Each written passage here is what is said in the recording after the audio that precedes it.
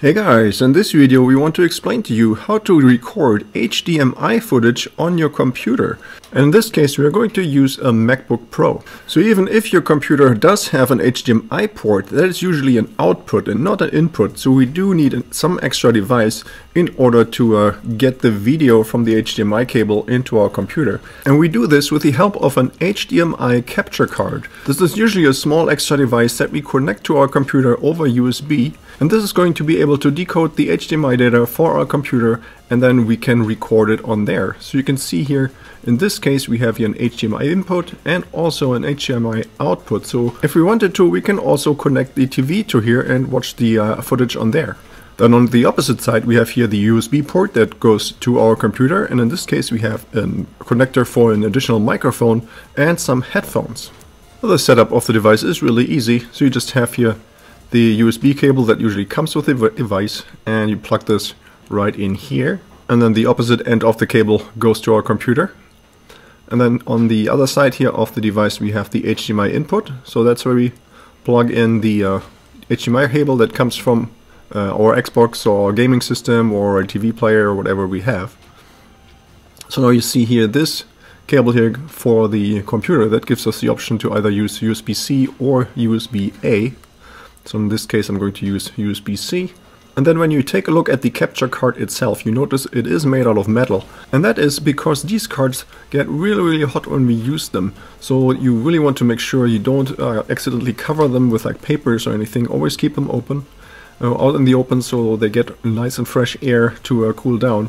And I usually also take here like a different piece of metal, and that's where I place the capture card on top of, so that the heat really dissipates away from the capture card and keeps it cool. Otherwise you may see artifacts in your video recording, or even the capture card may fail over time. You also need to consider the correct resolution and frame rate on the output signal that your device, like your gaming console, puts out. So for example, with a really high resolution you usually cannot go to the standard of 60 frames per second, because at least at this point the capture cards are usually not able to record 60 frames per second at the highest resolution. Those are just probably going to come out in the future. If you were to try this at this point, you would probably see a black screen when it comes to trying to record it on your computer. Okay, so now we have completed our hardware setup and we can continue here with the software. Now in order to actually record our video footage, we're going to use the program Quicktime, so the Quicktime Player, which is pre-installed on a MacBook. And in case you're working on a Windows computer, you can find it to download as well. Now in order to start the recording, under File we find New Movie Recording, and as soon as you click this, a window pops up, and here in this case right now it starts my my built-in webcam. So we're going to click on this little arrow right next to the record button, and here we find USB video. So we're going to select this, and this will now already switch over to our HDMI input. And as you can see here, this is this Android TV player that I have. And so we're going to press record. We're going to adjust the recording volume, the audio volume also. You can do this here. And now you can basically do whatever you want to do. If you have a gaming console, you can record your game. You just need to consider one thing, and that is the high resolution of the HDMI signal. So there's going to be a lot of data coming in that your computer is going to try to record.